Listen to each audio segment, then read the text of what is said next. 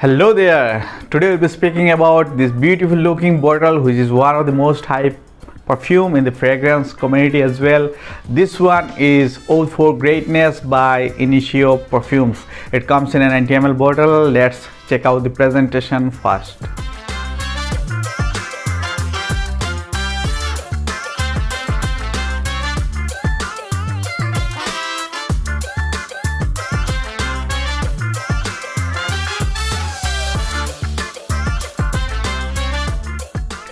Let's move on. Let's talk about the notes of this perfume. Now the opening is very much spicy because of the saffron note mixed with the oud note. Now the oud note is not very much prominent, yet it is present there right from the beginning and lasts till the lifetime of this perfume.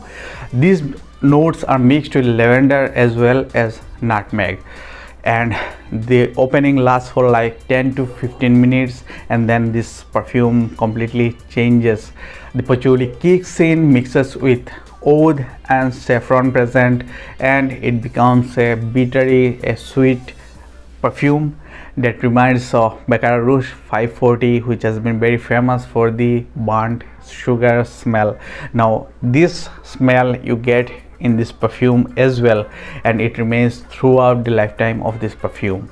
Now if we talk about the lifetime, the longevity here you get is 12 hours plus on the skin and 3 hours beast mode projection.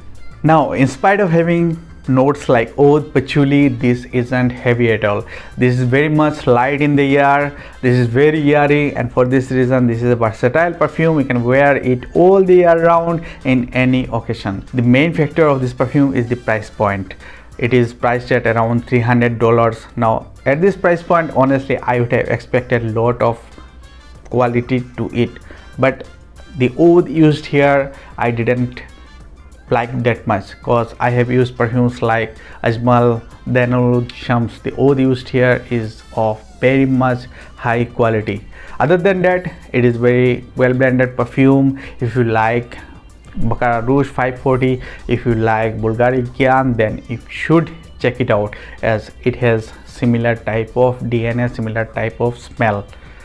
So that's all for today. We'll get in touch in another video. Thank you.